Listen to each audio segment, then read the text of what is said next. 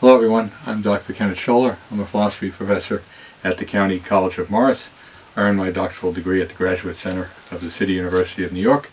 And today I wanted to talk to you about how philosophy can apply to everyday occurrences. I always get some portion of ethics into my courses. The two summer courses that I'll be teaching, summer session 2, are Intro to Philosophy and Ethics, and there's always a portion of ethics in there. And I wanted to show today, by use of a famous ethical principle known as utilitarianism, how this can apply to everyday life. First off, let's take a kind of ordinary occurrence that might crop up. You're out to lunch and you've had 2 glasses of wine, let's say, and you enjoy those glasses, and you think a third would even enhance your pleasure, so it might bump up your pleasure quotient from 6 units of pleasure to 8 units of pleasure. But then you also think, well, that could make me late getting back to the office, my concentration might suffer, I might be reprimanded, and so you start to think of the units of pain that follow on those initial pleasures. It could be that the 10 units of pain that await you would outstrip the initial pleasure, and so in that regard it has a negative pleasure calculus. This idea goes back to Jeremy Bentham, a British philosopher, who wrote the Principles of Morals and Legislation in 1780 at the age of 32. He wrote this enormous tome, some 400 pages, and he had in there all the components of this happiness calculus. He called it the philosophic calculus, but the happiness calculus will do.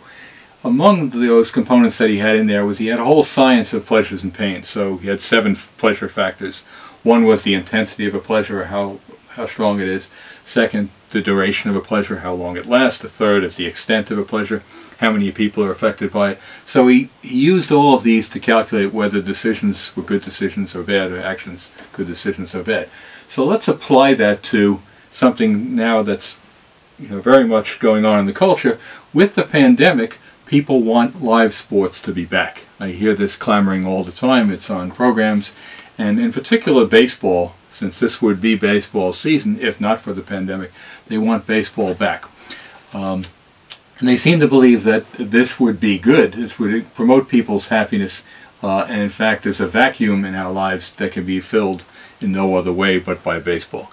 I happen to think that both of those statements are false, and I'm going to use utilitarianism and Bentham's felicity calculus to show that they're false. The first statement says that this would bump up my pleasure calculus to see live baseball events. For me in particular, it would not. Baseball has a record of cheating now that goes back to about 1985 and the dawn of anabolic steroids. Jose Canseco proudly declares himself the godfather of steroids, and he was the first to use them.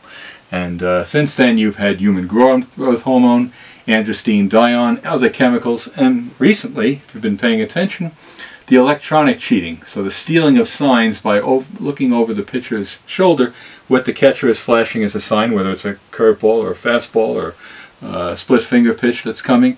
And these signs are relayed to people in the dugout, who then, by some system of communication, banging on drums, as the case with the Astros, relay them to the batter, who then knows what pitch is coming, a fastball or a curveball. If a major league hitter knows that a fastball is coming, a major league hitter will hit a fastball. That's part of their training, is they'll hit a ball 95 miles an hour that's coming straight. We can't do that, they can.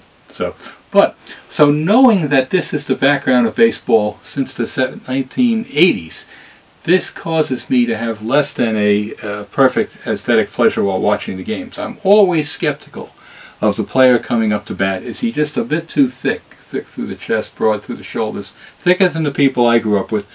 Mantle, Mays, and Aaron. That would be Mickey Mantle, Willie Mays, and Hank Aaron, the best 3 players of that time, who didn't cheat. And we know they didn't cheat. Their body shapes didn't change over time. Their productivity was pretty much even, consistent throughout their careers, which lasted each about 20 years. And so knowing that what I might be watching is not on the up and up, it compromises my aesthetic pleasure. In fact, competition is a terrific thing. Whether this boxer is better than that boxer, whether this team is better than that team, is inherently interesting. It ceases to be interesting to me, though, when I think, it's always in the back of my mind, that the ball that I just saw hit 450 feet, did that occur as a result of natural ability, or did that occur as a result of chemical enhancement? After all, what we're trying to find out is if this player is better than that player, not whether this player's cells can process performance-enhancing chemicals better than this other player's cells. That's of no interest to me. So, baseball to me and other sports don't have cheating to this extent, although I would say track and field, Ben Johnson running the 9.78 in the Seoul Olympics in 1988, or if I like cycling, Lance Armstrong's 7 victories in the Tour de France were also gotten by ill means. Both of those people used steroids. So then that would ruin my aesthetic pleasure there too. The second part of this argument that it will enhance our pleasure is that we can't get this viewing pleasure or bump in the felicity calculus in any other way. Well, for me, it's easy to get it some other way because there's 3 possibilities, right? Something can be a negative viewing pleasure, or it can be right at 0, not good and not bad, or it can be positive. For me, it's either oftentimes slightly positive. I'm watching a team that I like and I presume that they're not cheating, or it's even, or it's negative if I have a strong suspicion that they are cheating.